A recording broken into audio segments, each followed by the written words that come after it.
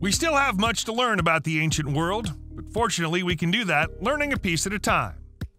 Every time an ancient artifact is discovered, it's an opportunity to learn more about our ancestors, how they lived, what they believed, and perhaps even a hint of their personalities. What can the things you're about to see in this video teach you about the past? Let's find out. Allow us to introduce you to the so-called Mask of La Roche-Cotard. There's a controversy about this historical artifact in that some people don't believe that it's a genuine historical artifact at all. If we take the stories of its supporters at face value, this is a unique example of Neanderthal rock art created inside the La Roche-Cotard cave on the banks of France's Loire River 33,000 years ago and left there for archaeologists to discover in 1975. Those who believe in the authenticity of the mask say that there's clear evidence that the flint has been shaped and worked upon to resemble a human face, right down to the fact that there are bones jammed into holes in the rock where the eyes ought to be. Those who are less than convinced about the mask theory accept that the placement of the bones was deliberate, but reject the idea that Neanderthals would have deliberately attempted to sculpt a replica of a humanoid face. They think that people just see what they want to see when they look at it. Who do you think is right? Speaking of mysterious ancient stones, Artignoux stone was discovered in Cornwall, England in 1998 in the ruins of Tintagel Castle. Tintagel Castle is associated with the myth of King Arthur, which is why the artifact is sometimes also known as the Arthur Stone. The stone was found within an archaeological layer that can be securely dated to the 6th century and appears to be a dedication stone, but one that was broken in half and then reused to create a drain when the structure it was dedicated for was destroyed. The name Artignoux comes from the lettering etched into the side of the stone in Latin. It reads as Pater Coli Avi Fecit Artignoux, which means Artignoux, descendant of Paternus Collis, made this. However, the slapdash style of the inscription suggests it was carved as a form of graffiti rather than as a formal inscription. Legend has it that King Arthur was conceived at Tintagel, and some proponents of the idea that there's a historical basis for a real King Arthur claim that Artignoux is an old variant of Arthur. To say that there's scant evidence to support the claim would be an understatement. The Bloomberg tablets sound like they should have something to do with the American media company. And in a way, they do. They're so named because they were found at the site of the Bloomberg building in the financial district of the City of London, England, during excavations that took place in 2010. They're archaeologically significant because they're the oldest written documents ever to be discovered in the United Kingdom, predating the Vindolanda tablets. Like the Vindolanda tablets, the Bloomberg tablets were created during the United Kingdom's ancient Roman era. Obtaining a precise date for them is impossible, but it's safe to say that they were created somewhere between the years 50 and 80 during the 1st century. The writing on the tablets is faint and hard to decipher, but 43 of them are general correspondence, 25 are legal documents, 8 are bookkeeping accounts, and 14 have been categorized as miscellaneous. Among the tablets are Britain's oldest financial document and details of a pre-trial hearing, which goes to show how civilized the City of London was even back then. The ongoing excavations at the site of the Sengxindu ruins in southwestern China have yielded some of the greatest archaeological discoveries in the country's recent history.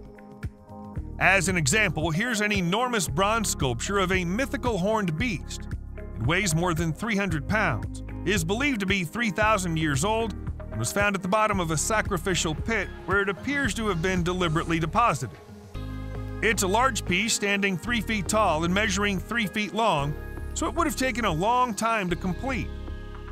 On the creature's horn is a tall, thin man clad in a long robe, and on the beast's chest is a depiction of a tree.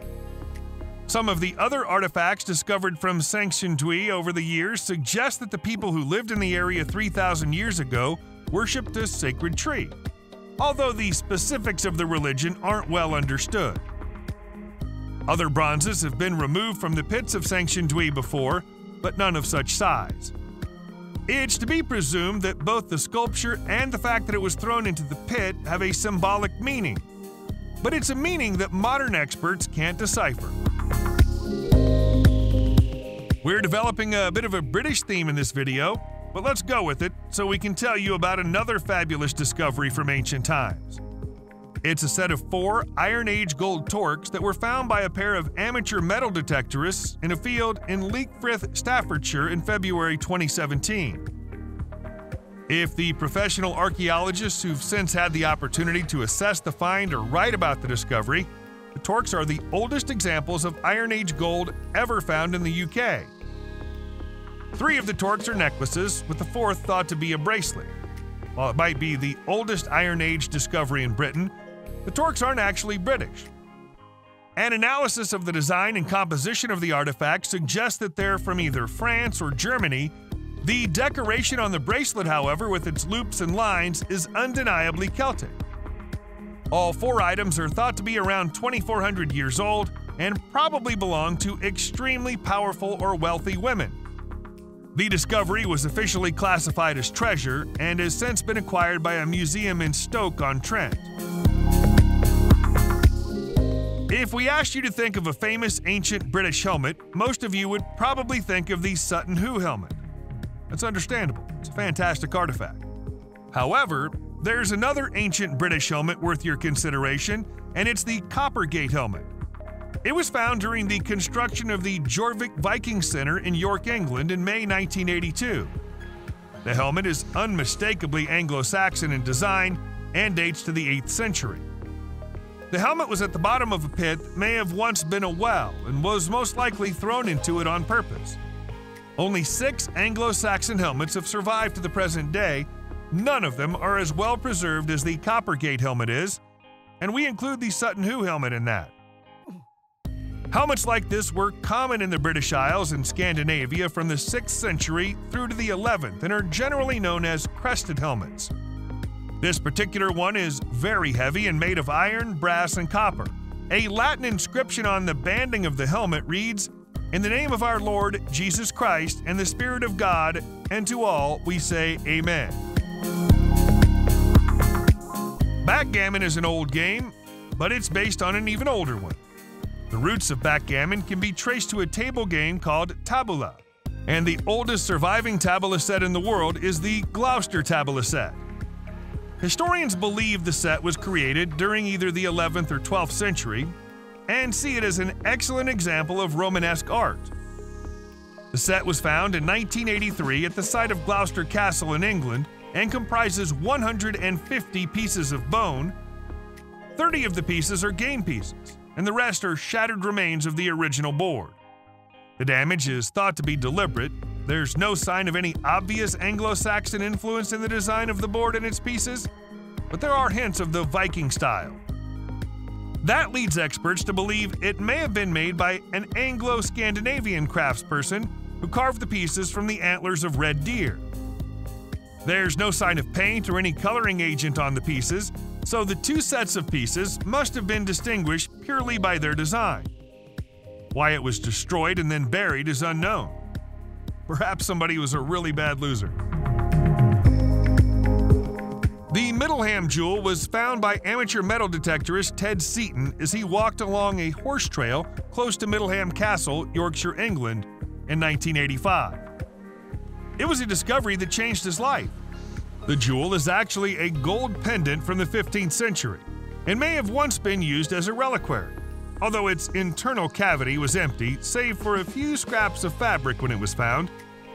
The pendant is set with a blue sapphire and engraved on each side with religious scenes, including the crucifixion.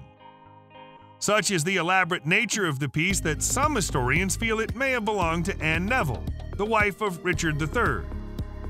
The blue of the sapphire, along with the presence of several female saints along the inscriptions, may suggest that the jewel was a gift given to assist with the process of childbirth. When Ted was granted permission to sell the jewel in 1986, he received £1.4 million for it. That wasn't the end of the story. The British government refused permission for the jewel to be exported to its foreign buyer, and raised further funds for the Yorkshire Museum to buy it instead, eventually acquiring it for £2.5 million. The statue of Ebbe Il is one of the most striking-looking sculptures you're ever likely to see. It's in such good condition that you could easily believe it to be a recent work, but it's anything but. In fact, the statue of Ebbe Il is 4,400 years old. History records Ebbe Il as a superintendent of the city-state of Mari in what's now Syria. He's depicted in a praying pose in a statue made of gypsum, decorated with lapis lazuli, shells, and schist. When the sculpture was first discovered by the French archaeologist André Perrault in January 1934, it was broken into two pieces. Perrault's team found the head on the outer court of the Temple of Ishtar and the body a few feet away underneath a small statue of King Lami Mari. Some restoration and repair work was required to get the statue looking the way it does today, but none of the original features or materials were replaced as part of the work. The expressive style of the statue of Ebbe Il, along with the quality of the craftsmanship that went into making it, is enough for it to be hailed as one of the world's greatest ancient masterpieces. The image etched onto the artifact known as the Lenape stone is so controversial that most historians would prefer to dismiss it as a hoax than investigate it properly. It was broken in half when it was discovered, with the second piece found shortly after the first.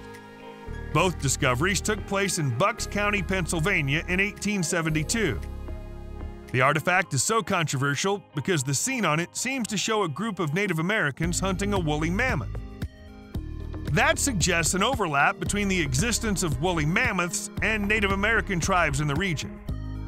That ought to be an impossibility because mammoths became extinct in North America at least 10,000 years ago, whereas the hunting tools shown in the carvings were invented no more than 2,000 years ago at most. Historians say the scene was carved into the stone long after it was broken in two, so it's not a genuine artifact. They also say that the carvings don't line up perfectly, which proves that the stone was already broken when they were made. Taking all that into account, we can say that the Lenape stone is probably a forgery, but there will always be an element of doubt. How would you feel about eating a 2,000-year-old lump of butter? We're reliably informed that it still contains plenty of flavor despite sitting out the centuries in an Irish bog before being unearthed in 2016. And if you were feeling especially adventurous, it'd still be edible. A man named Jack Conway was digging up peat moss to burn in the winter for heating near his home in County Meath when he came across the find and took it to the nearby Cavan County Museum, which identified it as ancient butter. Opinions vary about why so-called bog butter is often found in locations like this. Some people think it was put there as an offering of appeasement to ancient gods, while others think it might have been a deliberate act of food processing designed to change the butter's chemical composition and enhance the taste. The lack of oxygen and high levels of acid inside peat bogs are perfect for preserving food, so storage is another option. For the record, we don't think we'd be brave enough to taste it. Scientists would like us to believe that the Klerksdorp spheres are a natural phenomenon created by the process known as concretion. They say that the objects, which are often found in mines in South Africa but don't appear anywhere else in the world, are sediments that have been worn down and shaped by millions of years of weathering and exposure. Not every scientist is convinced by that idea. Although concretion can and does make shapes like this, the process doesn't explain why the Klerksdorp spheres contain metals that can't possibly have been created through concretion. That's not the only thing that goes against the idea of them having a natural origin. There's also the fact that almost all of them are the same shape and size, have the same red shade, and have a seam running around their center that makes them look almost like cricket balls. While the exterior of the sphere is harder than steel, the interior is soft and fibrous. That doesn't tally with the concretion idea either. If they weren't formed by concretion, then we have to consider that there was a degree of intelligent design involved in their creation, which is problematic, because they're 2.8 billion years old. Subscribe to the channel and turn on notifications, and you will be the first to know when a new video comes out. Thank you for watching, and see you in the next video.